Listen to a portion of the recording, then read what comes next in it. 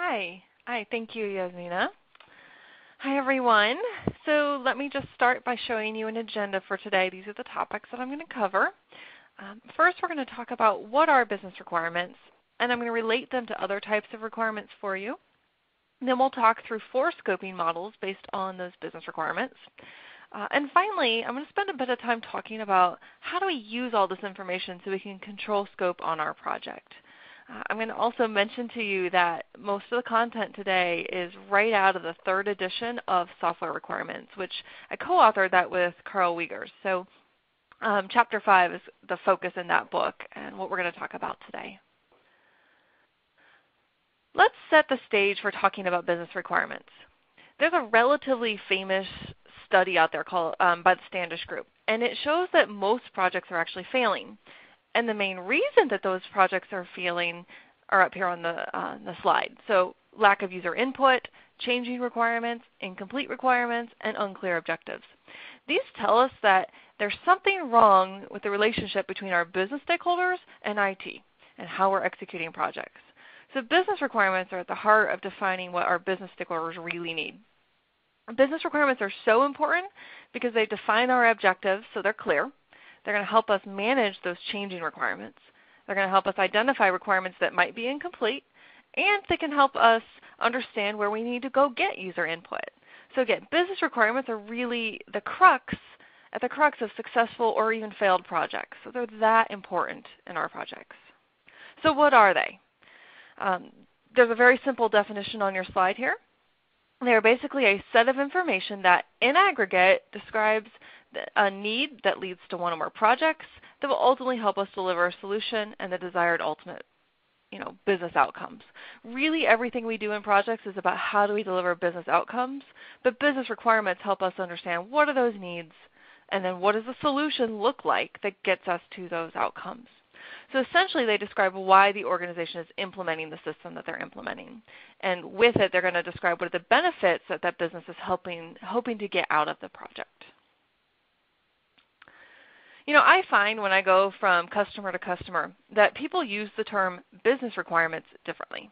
So I like to put business requirements in perspective relative to other types of requirements that are maybe a bit more commonly understood or at least uniformly understood, I'll say. So there's 3 levels of software requirements that all relate to one another, and those are the ones you see here. Business requirements are going to be at the top of the chain. User requirements are right below that, and then functional requirements are below those in the hierarchy. So the user requirements and the functional requirements have to align back to our business requirements. Of course, there's other types of requirements that I don't show here, things like non-functional requirements or quality attributes. Just for simplicity, I'm not putting them in here, but they could potentially drop in at any different level. But again, the essence of it is business requirements are why the organization is undertaking the project. User requirements are what the users will be able to do with the system. And functional requirements are what the developer implements. And again, with this hierarchy, what it means is that if you have a functional requirement at that lowest level that doesn't help the project achieve its business objectives, then simply put, it should not get developed. Here are a couple examples of those. All of the examples that I'm going to give today are for a sample project where we would be building a chemical tracking system. So at the top level, we have a really clear objective that tells us why are we building the system. All right, so in this particular case, it's to reduce chemical purchasing expenses by 25% in the first year. The user requirement that I've got up here is written very much like a user story from the Agile world. Doesn't have to be used in Agile projects, but I think it's a nice clean way you can state user requirements. And it explains what the user desires. In this case, right, as a chemist, I want to request a chemical so that I can perform experiments. And then our corresponding functional requirement level is just one simple statement about what the system must do to support that user requirement. So in this one, let's say we're building a portal as part of our system. The portal shall use a shopping cart to contain chemicals that the user selects to order. So again, those are just 3 very, very simple examples from one project so you can see it very top all the way down to the lowest level. Now, business requirements, I mentioned, are an aggregation of a few types of information. So these are those 4 types of information: business opportunities, business objectives, success metrics, vision statements. I'm going to look at each of these one by one in a bit more detail and give you an example of each of these. So first off, we have business opportunities. For a corporate system, this is going to be your business problem, the thing that the business is trying to solve, or maybe it's a process that's being improved, right? For a commercial product, it might look a little different. It could be the business opportunity that exists in the market in which the product will be competing. We can ask questions like, what's keeping the organization from reaching its goals, or what are the opportunities in the marketplace, to try and identify, to try and elicit these opportunities from the executives on our projects. So in our chemical tracking system, an example of a business problem might be something like managing chemical inventories manually costs too much and is inefficient. All right, so that's the problem that leads us to build this chemical tracking system. A business objective is the second part of our business requirements information. A business objective is the benefit that an organization expects to receive from a project. These really do have to be written in a quantitative and measurable way. And I believe that they actually always can be related back to money, at least at the top level of an organization. So in a business context, this usually means something like relating it to revenue, maybe an increase in revenue or an increase in profit or potentially a cut in costs. But the key there is it's all about the money. Sometimes we have to use proxies for money. It could be things like, I want to increase the number of customers to my site, knowing that that would lead to more revenue, or the number of units sold or something like that. Ultimately, though, that's the key. They are going to relate back to money. And the common argument I hear is, well, what about compliance projects or regulatory projects? People think that they don't relate to money, but they do, because ultimately we do those projects so that we can either avoid fines or simply just so we can stay in business, right? So we can always relate those back pretty easily. Now, sometimes we hear about IT projects where, we're trying to combine 7 different systems into one system. Let's be clear. Combining 7 systems into one, that is not a business objective. It may be a solution to a problem, but the business never cares. They literally just do not care about whether they have 7 systems or one system. They need to see what is the obvious dollar benefit associated with that to really buy into wanting to do a project like that. And then up here again you see an example for a chemical tracking system. One objective might be to reduce chemical purchasing expenses from $1 million to $750,000 in the first year. Now, organizations generally undertake a project to solve a problem or exploit an opportunity. So the objectives that we write have to relate back to those opportunities. When we look closer at what's keeping us from achieving our objectives, that's where we can find more problems. And I guess the point I want to make here is that this is an iterative process. It's not that you go find one problem and one objective and now you're done. They actually help inform each other. So to identify objectives, if you already have some idea what the business problem is, then you can ask things like, well, how are we going to assess whether that problem is solved? That's going to help us write a very clear, clean objective statement. You also, if you have objectives, can ask things like, what's keeping us from achieving the goal, to identify maybe a more detailed problem that gets into the details of what we really have to do in the system. Or we can work backward by asking, why do we even care about that goal? And we can maybe better understand the top-level business problems. Now, this is going to sound really simple, and I realize it's not, but to elicit good business objectives, you must get with the right stakeholders. That's the first part that's hard. And you need to continuously ask them why until you uncover what are those real problems that they're trying to solve. What are the real objectives that they're trying to achieve? Right? So you're going to ask why over and over and over again. Why is that a problem? Well, why do you care about doing that? Well, why do you need to do that? And that question can take various forms. But the point is that is really what you have to do. I'm going to say that's all there is to eliciting these. Again, easier said than done. Sometimes it's hard to get the stakeholders, and sometimes it's hard because people don't know the answers, and so you really have to ask it in different ways to dig it up. All right, the third component here is going to be our success metrics. Often we have really nice business objectives. The catch is that maybe they can't be measured until well after our project is complete. An example I just gave you was, let's say in the first year I want to see a reduction in costs. Well, I can't measure that until basically a year after I launch the project. So for that reason, we like to define interim success metrics to help us know, is our project on track to meet those objectives? Success metrics are something that can be tracked as the project progresses and then maybe during testing or shortly after release. This timeline here demonstrates that we start a project and then maybe we have a few interim metrics that tell us, yep, we're on track. Then we launch our project and maybe we do a few more measurements, these success metrics, to see if we're still on track. Eventually we get to a point where we can actually measure the true business objective and see if that was met. Hopefully, if everything's on track, then yes, it would get met. To illustrate this, again, look at our chemical tracking system, right? So if we want to reduce the costs over the course of a year, then maybe we can look at some interim metric like, can we reduce the time that is spent ordering chemicals to 10 minutes on 80% of the orders? It's a very, very simple metric, but I could test that right after I released the project. I could even probably do some initial tests, either during testing or as I'm building prototypes and things like that. So that's a metric I can look at very, very early. I'm going to pick metrics like that that help me understand if I do these things, then yes, I should meet my overall objective. And then the fourth component to our business requirements is going to be a vision statement. Vision statements describe the product that's ultimately going to achieve the business objectives. Right? So they paint this picture of where we are all hoping to go on the project. It helps align the priorities and all the activities of literally all the stakeholders, right, from the business all the way through IT. Let's all get on the same page about where we're going.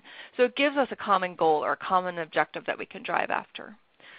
Vision statements include a concise summary of the long-term purpose, intent of the project. Now, I think sometimes when we write them, they sound idealistic, but we need to make sure that they're grounded in realities, right? What do we expect to happen in the market, or what do we expect to happen in our organization with our enterprise architecture, with where the corporate strategy is going? We've got to keep all those things in mind when we write our vision. Now, you can also you don't have to just do this on your own, right? You can encourage, maybe get a group of stakeholders together in a room and have them all draft their own vision statements for the product. That will help you very quickly realize where people may be misaligned. It's kind of a neat activity to go through and bring out where are those differences and try and get everybody on the same page then to write one concise vision statement together. The other thing I will tell you, even if you're well into your project, it's never too late to do this exercise. What you will do is you will probably uncover some lack of focus or lack of direction sooner than later, and so you can fix it before it became a problem down the road. Next up, I've got the kind of the format for our vision statement. There's a very simple template that you can follow and use in all your different vision statements. So what we do is we're just going to walk through these key components. But first thing we're going to describe is who is the product targeted at, right? Who's going to use the system? Maybe in the market, right? What's your audience that you're targeting? What is the need or the opportunity? What's driving us to do this thing? We're going to look at what is the actual product called, right? How are we going to all commonly refer to it? In our example, that might be the chemical tracking system. What type of product is it? What are the major capabilities or key benefits or reasons to buy? Here you might describe what are the key features that you're going to implement. How does it differentiate from other solutions out there or other products in the market, maybe other solutions that you're thinking about building? And then a concise statement about the value of the product, right? Now, I will tell you when you write vision statements the first time through, you may not do all of these pieces. That's okay. At least try, or at least start to do something to move yourself towards having a nice, concise statement like this. And here's an example. This is part of the example from our chemical tracking system. If I put the entire thing up here on your screen, your eyes are going to gloss over, right? It would take far too long. So I just want you to get a little bit of a flavor for what kinds of things we would put in a vision statement. So for example, here we have 4 scientists, that's our target for using this product, who need to request containers of chemicals. The what here, the chemical tracking system, is an information system, and it's going to provide a single point of access to the chemical stockroom and to vendors, and so on. So you kind of get the idea from that, I hope. The vision statement that we write really applies to the product as a whole. The overall vision should change relatively slowly as a product's strategic positioning or a company's business objectives evolve over time. That thing probably isn't going to change dramatically is what I'm saying. However, there's this concept of scope, and that is a little bit different. The concept of scope is it pertains to like a specific project or maybe an iteration within a project that that's going to implement the next increment of the overall vision. So I've got this whole product out there, and I'm going to kind of divide it up into scope releases. And those releases could be 2 weeks, those releases could be quarters, they could be year. None of that matters here. The point is that you are ultimately rolling out what that product looks like over time. Scope is more dynamic than vision because the stakeholders adjust the contents of each release within its schedule, budget, resources, whatever constraints they have to work with. Scope for your current release is going to look clear, but as you go down the time horizon, the future releases, that scope is going to be much fuzzier the further out you look. This outlook, by the way, that I'm talking about is absolutely applicable whether you're doing something in waterfall or agile or some other incremental iterative approach to development. It doesn't matter. This statement is still true. Again, the difference is maybe in agile, each of these little boxes is a sprint, and in waterfall, it's literally a major release of a product. So in any of these approaches, whatever you would do to build a roadmap for subsequent releases, that's kind of what we're talking about here. And again, the real point is that your scope is going to be fuzzier as you get further to the right. All right, now I'm going to dive into 4 different scoping models that we're going to work with, and all of them certainly are going to get tied back to those business requirements. Even with a solid product vision, the reality is the product's going to fail if you don't manage that scope. So we're going to talk about all 4 of these models in detail. If you have defined clear business requirements, everything within these 4 models should map back to those business requirements. Those have got to be tied together, okay? And the collection of the business requirements in these 4 scope models is going to help you put a clear boundary around what's going on in your project. So now, like I said, we're going to dive into each of these and give you an example on all of them. All right, the first scope model is our context diagram. It defines a scope boundary on the system and its connections to all the external entities that interface to the system in some way, right? So the system is typically shown in a circle. That's going to be usually in the center of your diagram, and it encompasses hardware, could be software, and it could even be people, human components that interface with the system. The boxes are those external entities that do the interfacing with the system. And this could be, like I said, other systems. It could be hardware. It could be other groups of users. Maybe a particular role, for example, could show up in those boxes. And the lines are going to show the data or the physical objects that flow and the direction of that flow between the external entity and the system. Some people look at this diagram and they think of it as being like a top-level data flow diagram because you can show data or information flowing from a system through its interfaces. This model only shows the entities that directly relate with the system, and that's a key difference between the model that we're going to see in a moment. So basically I'm looking at here's my system and who directly interfaces with it, either automated or manually. And I'm not going to show anything outside of that limitation. So that's a key difference, and I will highlight it again here in a couple slides when we look at another model. So let's look at an example from our chemical tracking system. In this case, the buyer is an external entity, and for a moment, let's assume it's a person. She takes the vendor chemical request from the system and does something with it. All right, and you're going to see that kind of over here in the upper left corner. That's your buyer, and she's got data flowing out of the system to her.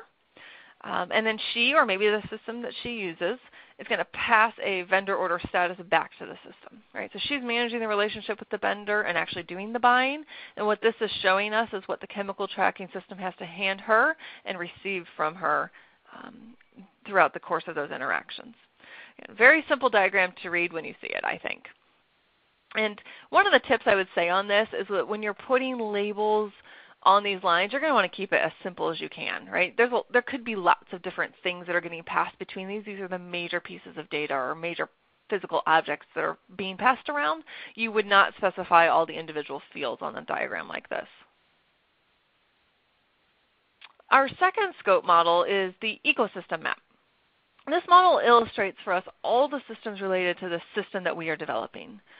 The boxes are systems, and the arrows are going to show, again, the same thing, major data that's flowing between the systems and the direction of that flow.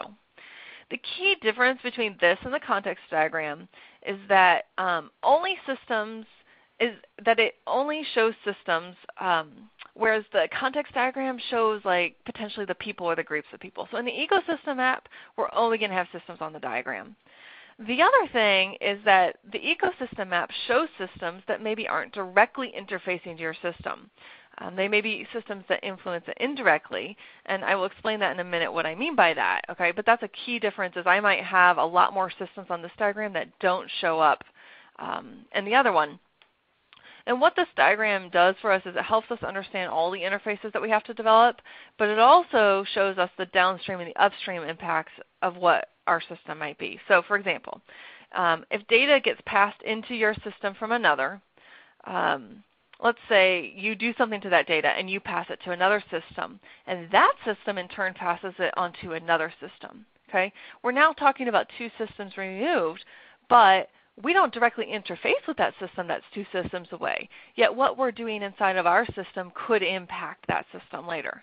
Right? So if I need to set some particular fields or pass some information to the system I am talking to so that it can correctly correspond with the next system, I need to know that when I'm doing my requirements. Okay?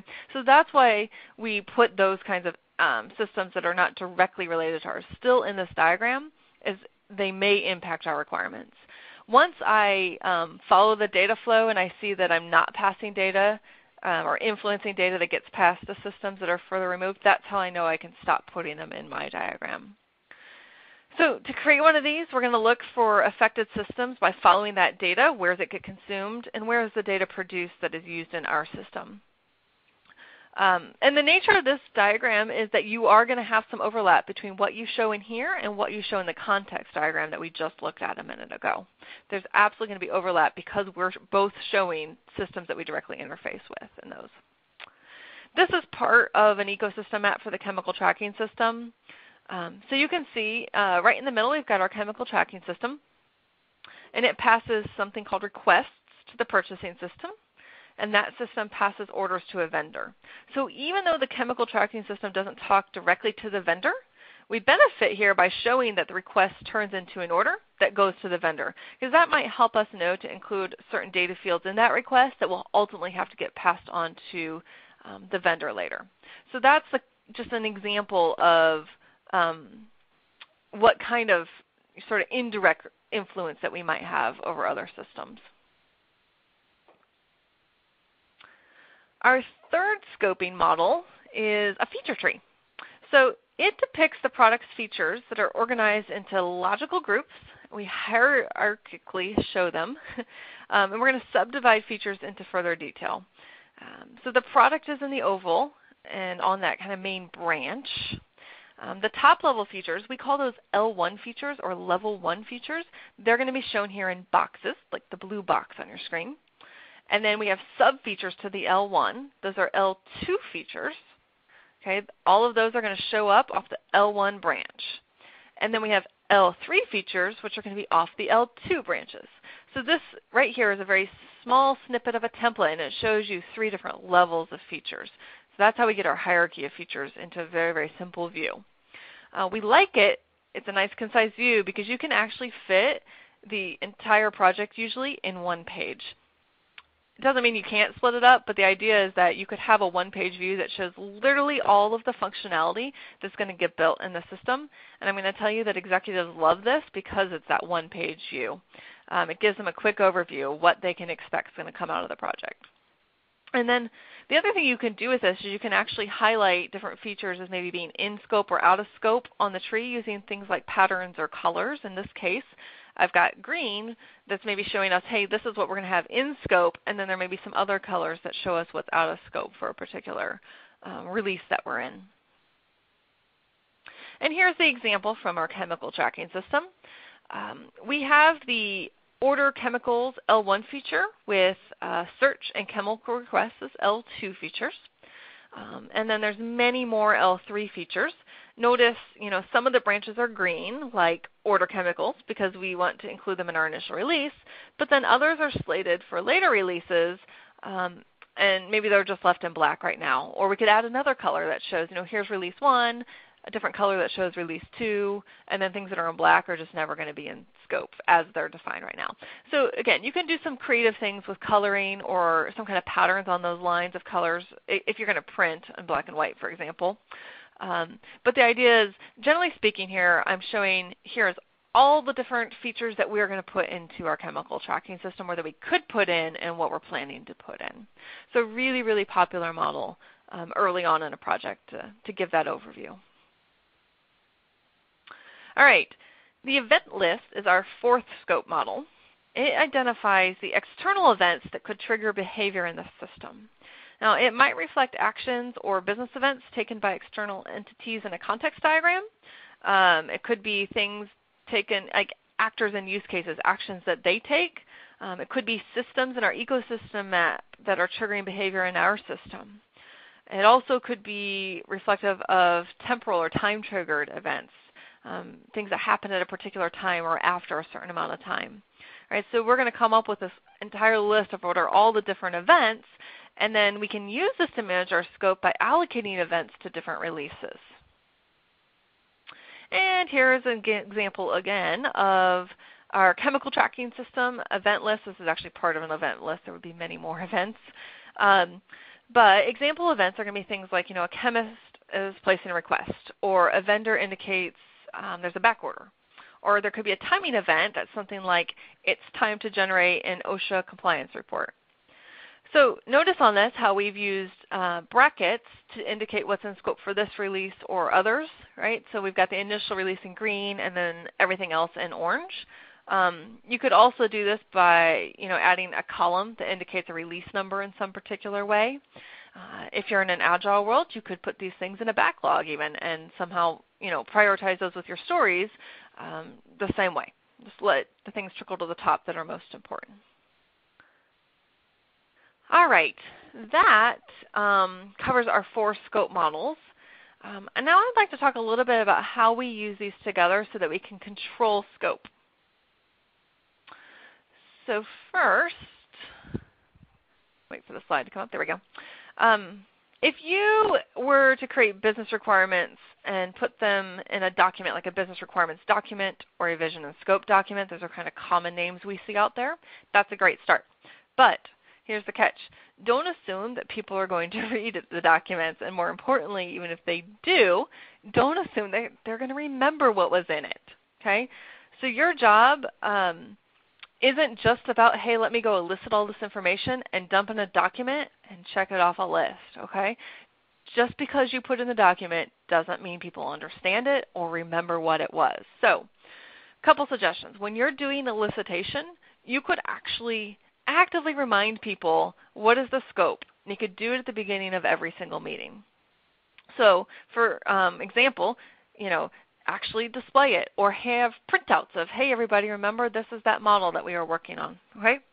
Now, we actually start a lot of our elicitation meetings by showing here are the business objectives just really quickly. You don't even have to spend more than a minute on it. And you would say something like, this is just a reminder of what we're trying to accomplish.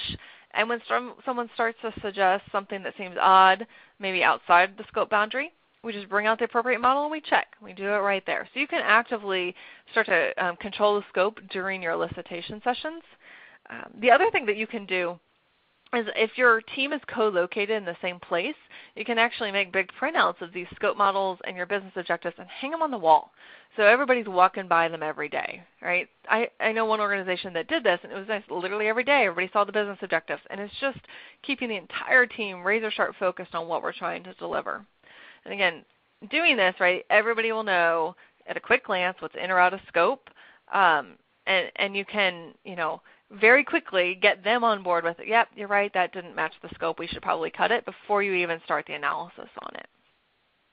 Now, of course, cutting unnecessary scope at the beginning presumes that we actually did define good business requirements as a basis for controlling scope. I guess that's kind of a given.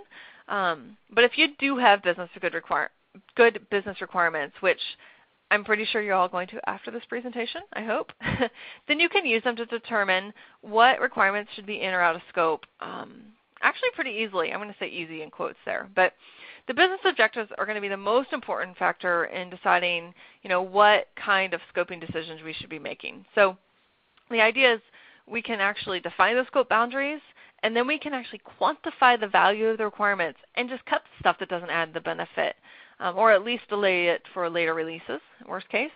And you're going to continue to do this throughout your project duration. So this iterative cycle will happen over and over and over again, okay?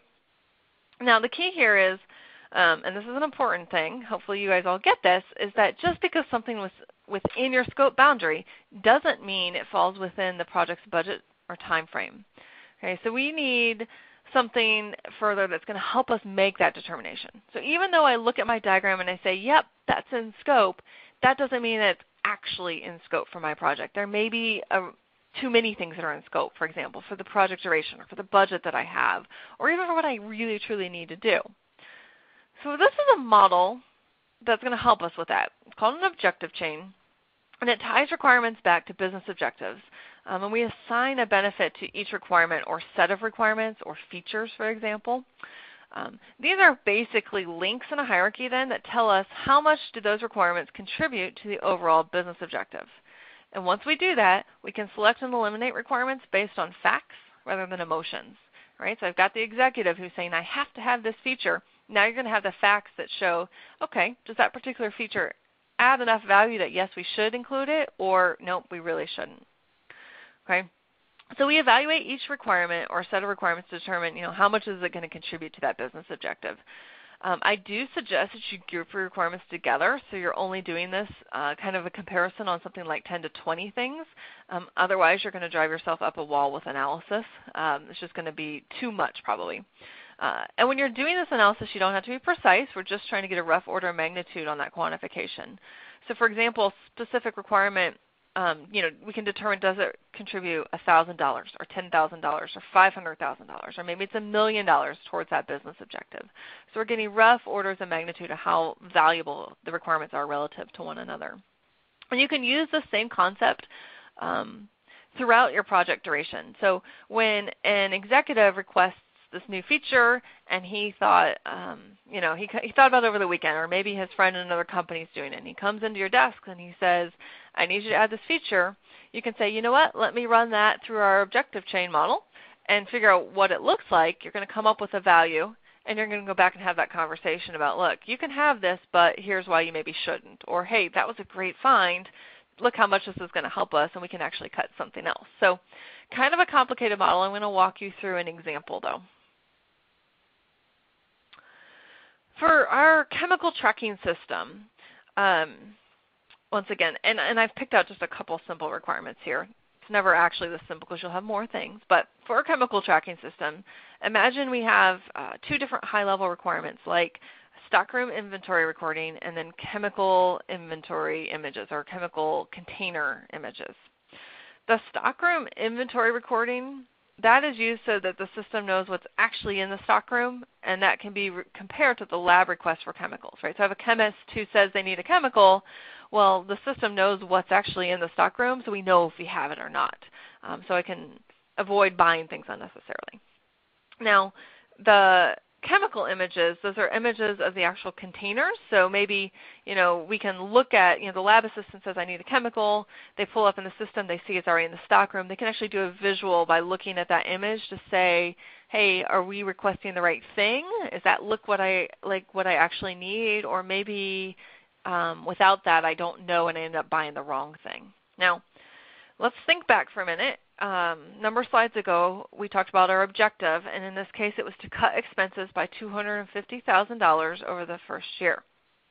Okay, so looking at the stockroom inventory recording, all right, we can see how that contributes to our business objectives, because if the lab assistant knows what's in the stockroom, they can avoid buying things that are already in stock, right? That would be the unnecessary purchases. So not buying chemicals that are already in stock can save us on average $200 per chemical, right? And we have to assume in this particular case that's data that they already have. And we know that last year we bought about 500 chemicals unnecessarily. Do the math there, and that gets us to a $100,000 benefit out of this one requirement, right? So that gets us a pretty significant savings. And again, I use some assumptions there, things like on average $200 per chemical. Or on average, or last year, we bought 500 unnecessarily. Those are in this particular case, we'd have to assume the organization has that kind of data to tell us where the problem was originally that even led us down this path. Sometimes you're going to have to make assumptions, and that's just the nature of doing this kind of a model. If you have to make assumptions, like maybe I'm assuming it was 500 chemicals, I want to document that assumption so everybody knows, hey, this is an assumption. Everybody check it. Do you agree with it or disagree with it, and why? But also, more importantly then, as we go to launch this system or as we get more data in, we can track to see, wow, were we wrong about it? And if we were wrong, that changes this whole equation. So we'd want to go back and update it, in which case we may deprioritize something or reprioritize something. So it allows us to be at least honest about what assumptions we're making and then track them to see what the impact of those assumptions might have been. Okay, similarly, let's talk now about the container images, right? These images help users so that they're not making accidental purchases because they can see the thing and recognize that chemical container. This only happens, though, about 50 times a year where we bought something that was, or we thought we had something, or we didn't have it, we didn't recognize it. Okay, so it's not nearly as frequent that this kind of mistake happens. Still is the same cost when we look at an average of $200 per chemical. So ultimately that gets us to a $10,000 value. It's an order of magnitude lower. Just looking at these two features alone, one of them contributes to the overall objective significantly. The other one doesn't, right? So if we're looking for $250,000 gain, then that $10,000 is so minor that we really should just cut it, because the risks associated with building stuff that we don't need, right, the time involved in that, the development, the testing, all those things, it adds up. There's no point in doing all of that if it's not even going to help us get to our overall benefit. So in this particular case, we would probably build one feature and cut the other. And then keep in mind there's another 10, 20 features just like this that we would do the same analysis on. And I will tell you, by the way, this is kind of an interesting side note, that Karl Wiegers, who I co-authored the software requirements book with, actually has a PhD in organic chemistry.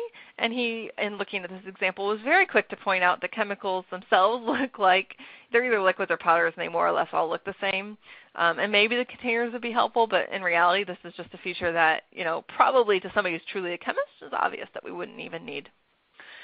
Okay, so again, very, very simple explanation, but I want to give you a simple explanation of how it works, that we can value those features relative to one another.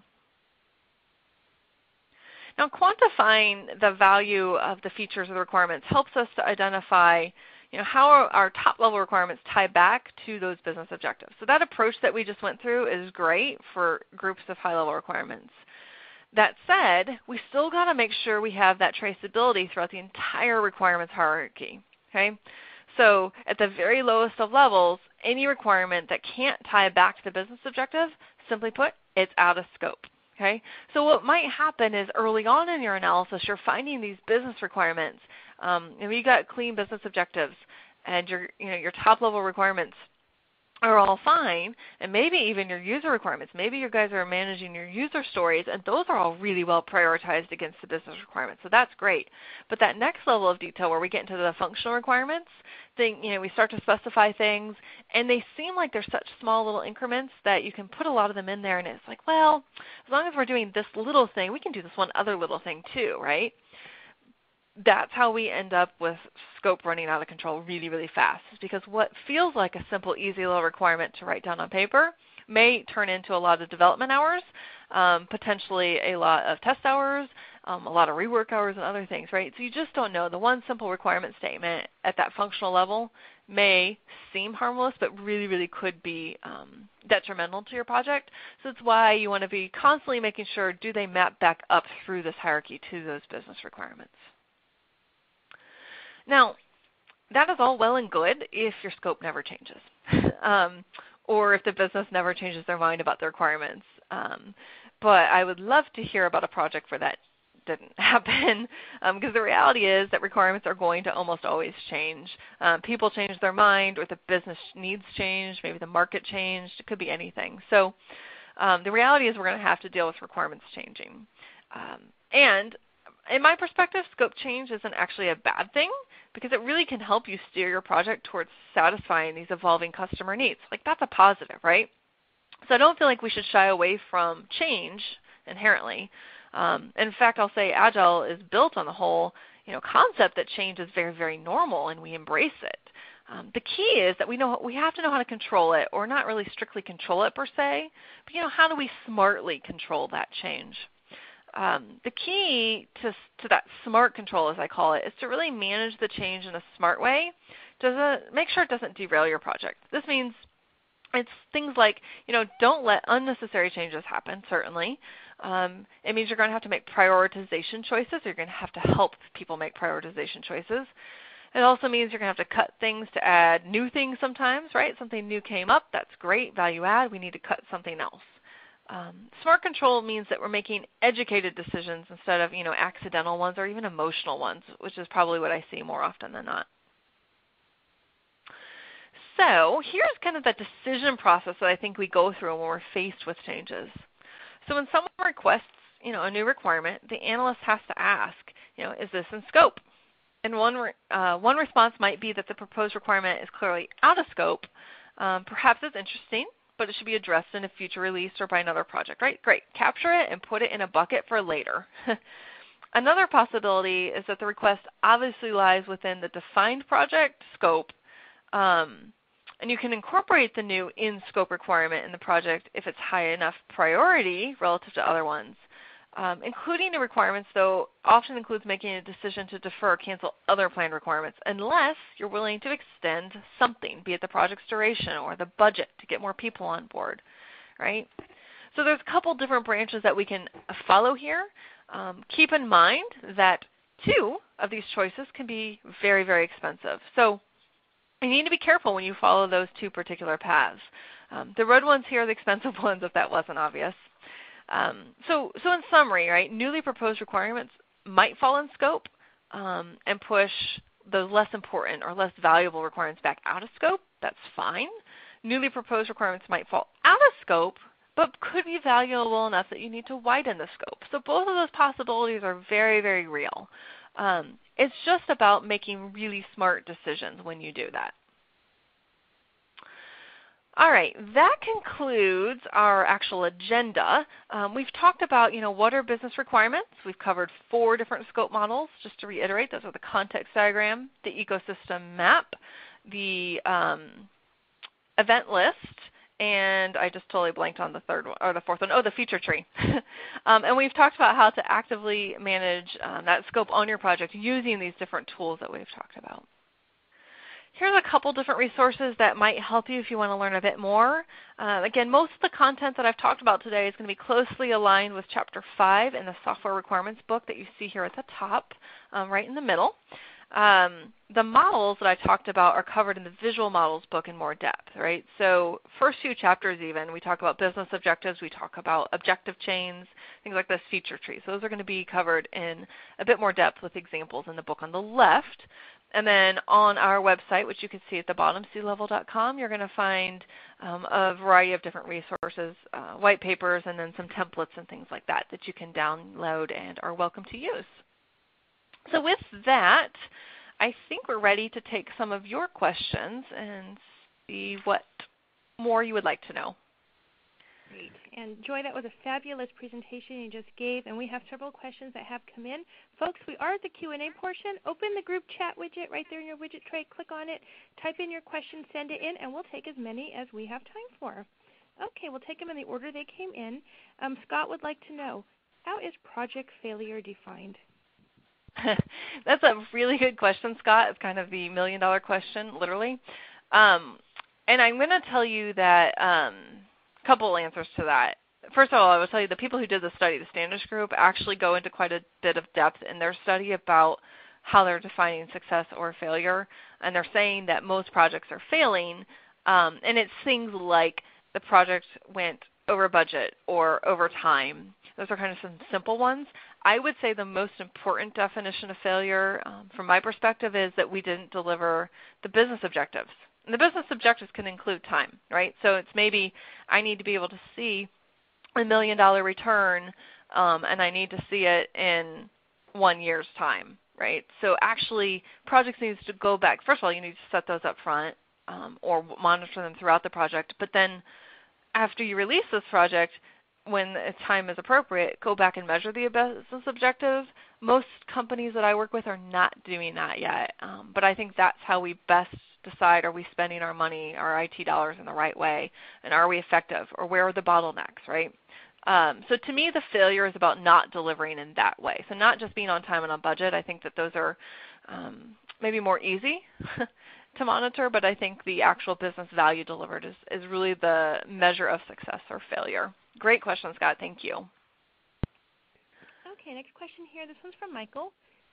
Is the vision statement supposed to result in user requirements, functionality requirements, and business requirements? It seems like that for what, for whom type differentiator questions will lead to answers that are broader than just biz objectives. I feel like, okay, so I think the vision statement might identify things like user requirements, and I think it potentially could lead you down the path to get to functional requirements, although probably not directly. And I think I see where you're going with that question, that I can't write this vision statement and then suddenly know exactly what my scope boundary is. It could be much, much broader, and it's visionary, right? That's the whole idea of a vision. So I don't think about a vision statement as leading me to those things. I think it more, to be honest, I think a vision statement is great to make sure everybody kind of has the same, idea of where we're going. So at some level, a vision statement, if written well, could get people excited, about the future over the next year or the next 2 years. Here's what we're doing, and this is why it's really exciting. So I think for some part of it is just really about the emotional aspect of having one of those on your project. That said, going through the exercise of it, what you will find is if you have everybody write their own, you're going to find out very, very quickly that your organization is not aligned on where we're going, right? They're not working towards a common goal, and therefore probably not a high-performing team because they're driving in different directions. And so out of that, I think you can actually come up with leading yourselves down to, well, what are the right business objectives that we should do? I think it helps facilitate that process to get some of the top-level stuff. And then everything else that we do on the project certainly needs to map back and be in line with that. But to me, this isn't where the measurement happens. It's really more about understanding what we're excited about doing and getting that team on the same page. Thank you. Next question here is from Pratik. What metrics is the best to determine which model can be adopted for a particular kind of organization? So let me see if I'm not sure if I entirely understand that question, but let me try and take a stab at it, and maybe you can follow up if you have a follow-on question with me via email. But what I would say is that the models that I've presented actually should be able to be used in literally every type of organization. And I think, maybe you don't need to do all 4 of them. Start with one of them, right, or 2 of them to get yourself started. So I don't think it's really about having metrics that tell me, yep, I should do this or not do this. I think, let me talk about the metrics in a moment, but I think that all 4 of those scoping models are absolutely doable, right? If you've got multiple systems that are interacting, then you should be creating an ecosystems map. If you've got, groups of people or systems interacting with your system, a context diagram is absolutely appropriate to show what those interface points are, right? So, the event list one maybe isn't applicable to you. The feature tree, I would say almost every single one of the projects that we work on, we would actually do a feature tree on just to get the high-level picture of the features. So I don't think it's necessarily about the state of your organization that would lead you on that path. That said, if you've not done any of them, pick like one and then pick another one to start with, just to give yourself something manageable to actually tackle and be successful with. And then in terms of metrics, there's tons and tons of metrics we can look at to see, hey, are we being successful or not? I just talked about business objectives being one. But I think that you can look at some, just like with business objectives and success metrics on a project, you can look at your organization the same way. What are some high-level metrics that we're trying to do? Like maybe we're trying to be more successful in all of our projects and put some kind of measurement to that. I also might look at some interim things like, and this is a really low-level detail, but it is an indicator of where we're headed, right? How many defects do we have out of total, based on size of project? Or how many missed requirements do we have? And starting to reduce those kinds of numbers.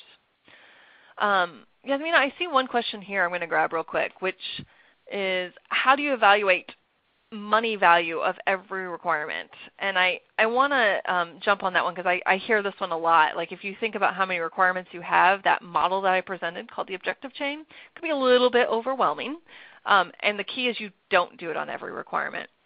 You actually are going to want to group the requirements together into features, which is just sets of requirements that all relate, and try and do this at the highest level that you can.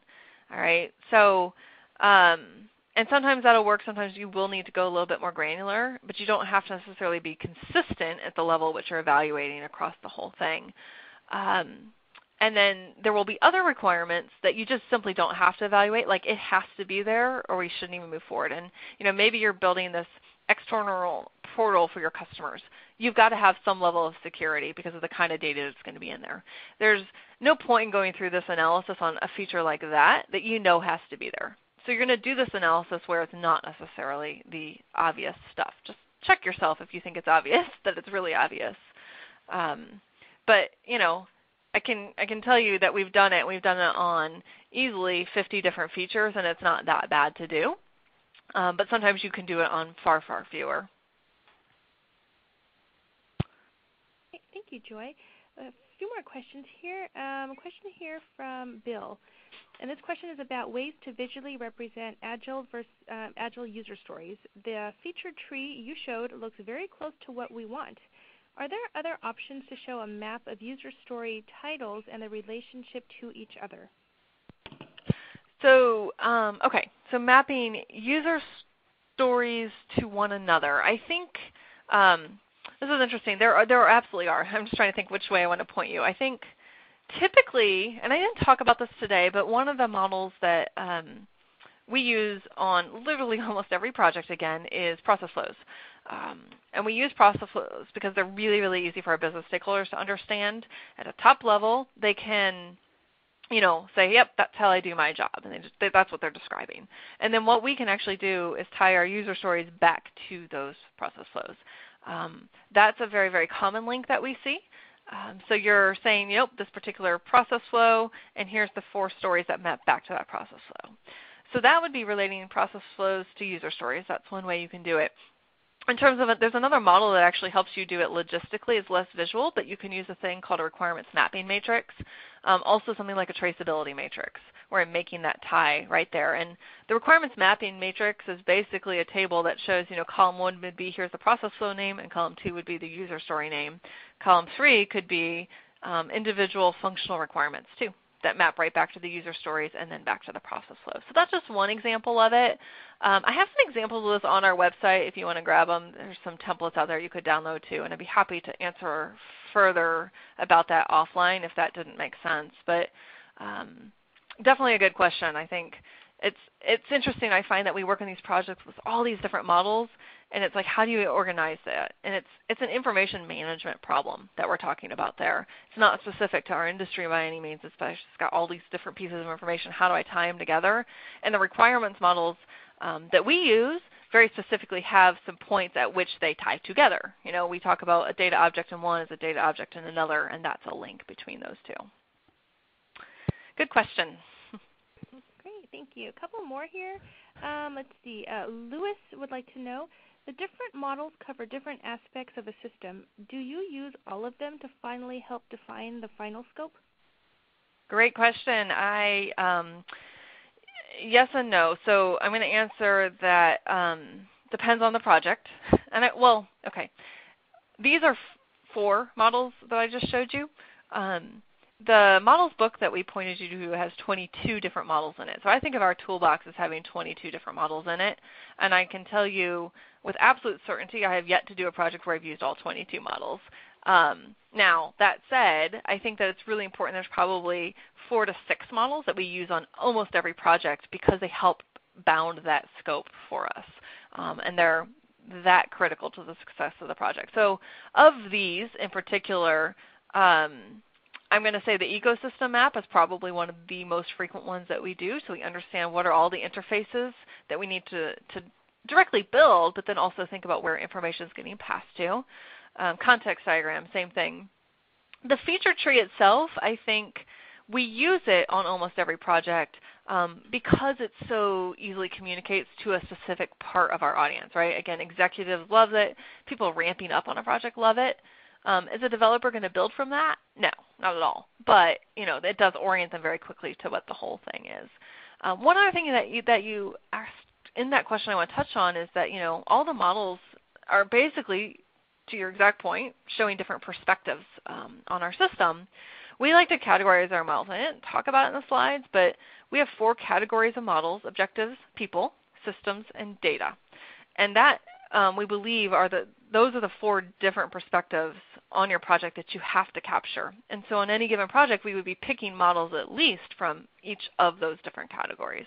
So we would have at least a systems model and at least a data model and so on. Thank you very much. Just a couple more questions here. Folks, if you do have a question for Joy, type it in your group chat, send it, and we'll have her answer as many as we can while she's still with us. We'll take this one from Michael. Does this quant analysis also apply to the question of option A versus option B if both satisfy the requirements you've set?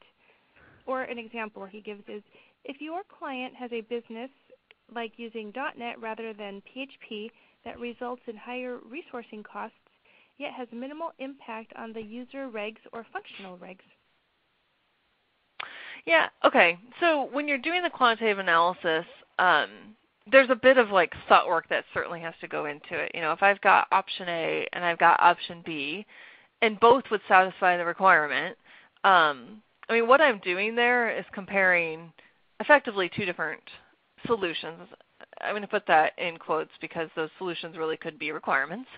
And so, you're going to look at the net benefit on both of them. If you find out the net benefit is the same, you absolutely should be looking at the net cost as well to figure out, okay, well, one of those maybe is cheaper or one of those is more aligned with our organization's strategy. That model alone doesn't necessarily reflect all of that, but that's a piece of the analysis that you absolutely have to do. So I think that's a really, really good point. That model isn't the end-all, be-all answer to whether you pick option A or B. It's just part of making sure you understand where option A and B, do they both equally satisfy the overall objective? Oftentimes they don't. Potentially, though, what you're getting into is comparing 2 different solutions, which isn't really the intent of the model, although it can work. It's similar. But you need to be looking at the cost side of that for sure. Good question. Excellent. We have 2 more questions here. Pradeep would like to know, are there any measurements to categorize particular requirements as complex or simple? That's an interesting question. I don't think I've seen anything along those lines. What I would say,